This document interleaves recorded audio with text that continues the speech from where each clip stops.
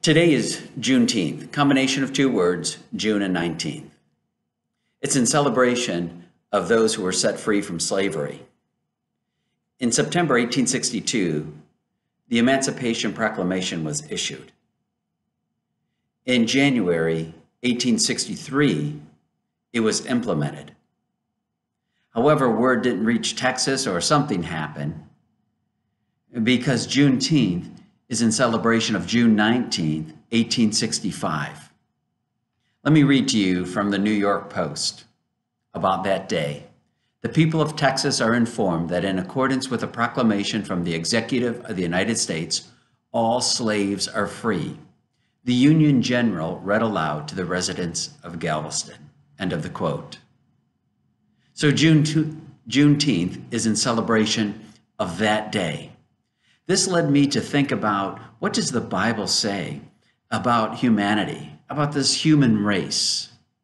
Well, it begins in Genesis chapter 1, verse 27. God created mankind in his own image. In the image of God, he created them. Male and female, he created them. And for the first time, I started thinking in terms of what's missing there. It's about color. Color's missing. No eye colors, no blue, no brown, no hazel, no hair color, red, black, blonde, brown, and no skin color. Nothing light, nothing dark, no hues are mentioned. This really sets the agenda for the rest of the Bible, because we know that God is most concerned about the heart and the content of a person's character, rather than the color of the outward appearance of a man or a woman. Then I jump to the end of the book to see what's happening near the end of all things.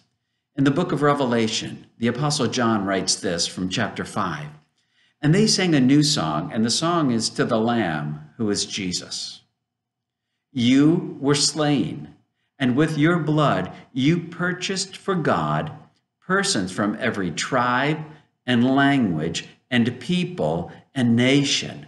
This is John's way of saying that it's about all people. It doesn't matter where they were born. We can look now, it's not about Asia or Africa or Europe or South America or North America or Australia or the Arctic or Antarctica. It's not about any of those, right? It's about people. People created in the image of God. And God's greatest love demonstration came through the person of Jesus when he was slain, when he shed his blood for all people everywhere, all people of all ages. God loves. And then in Revelation chapter 7, John goes on to write this. And after this, I looked, and there before me was a great multitude that no one could count, from every nation, tribe, people, and language, standing before the throne and before the Lamb. They were wearing white robes and were holding palm branches in their hands. And they cried out in a loud voice, "Salvation belongs to our God who sits on the throne and to the Lamb."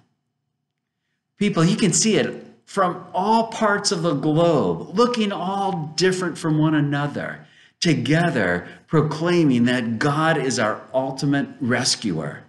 It's not just about forgiveness of sins. It's about a total rescue of who we are. And as the end is nearing, God is going to make all things new. Imagine that crowd together in one loud voice proclaiming, and perhaps in all the languages of the earth, salvation belongs to our God. You know, it would be really cool if we began to practice that right now on this side of the end of all things. Chains break, and they continue to break. May more chains break now than ever before, and may we together, with our brothers and sisters from around this world, from all different countries and nations and continents, worship together. May God bless you, and may we worship with one another.